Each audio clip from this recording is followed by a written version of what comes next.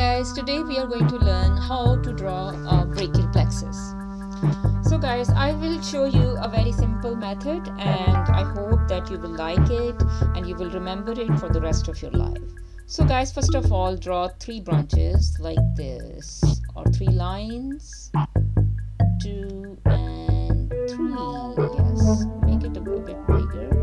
Alright, and now we will put 2 lines like this here and here. Alright, but there is no line here. Alright, now you need to draw 2 E's.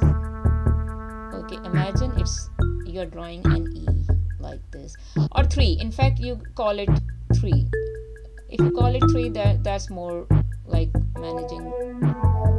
And alright, but when you are drawing 3 at the end of these lines, don't engage this posterior root. Alright, so guys, so what we have here, this is actually C5. Always remember your hand has 5 fingers, so you're starting from C5. Alright, just for like your memory, it starts with C5. So remember, the hand has 5 fingers, so C5 up, C5, C6, C7, C8, T1.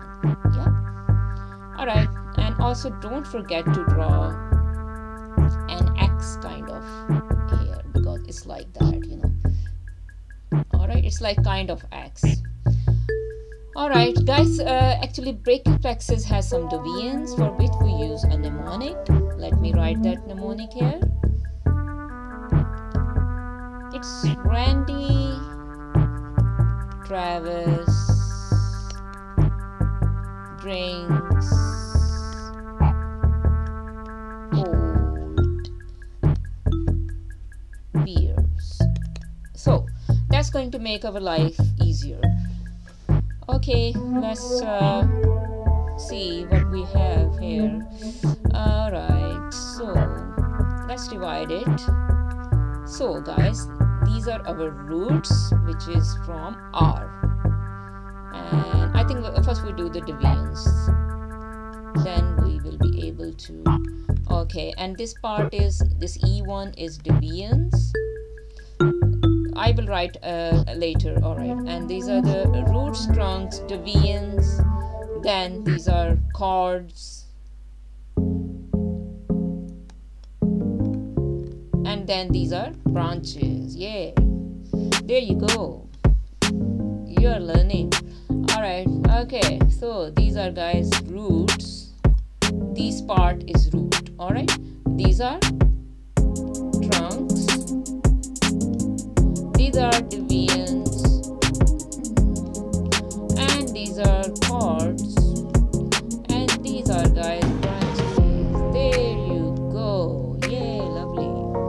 Alright, so guys, now what we are going to draw next. So guys, actually you have like if you see it like in the form of the trunks, then it's the superior one, and this is the inferior one, and this is the middle one. Superior, inferior, and middle trunks.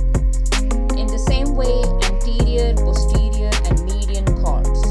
Alright, just remember it for your convenience actually.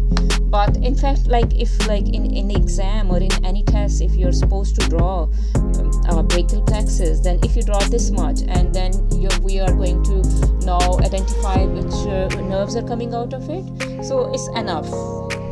The main thing in such kind of like neurological stuff or neurological plexuses is these root values, so you need to be very careful about it. Alright, so now we are going to draw some nerves. Yes, so better draw nerves with red color. Yeah, so guys, this one is actually musculocutaneous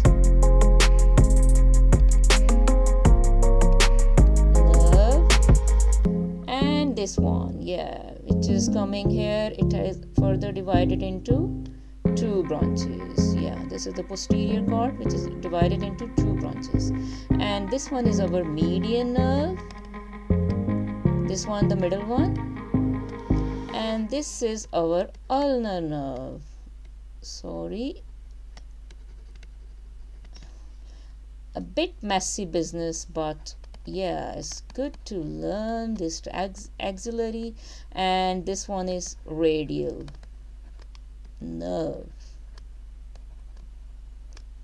Okay guys, and we are also missing one more nerve, which usually come from these roots, C5, then C6, sorry, it was C5, C6, and then C7, and this is our long thoracic nerve.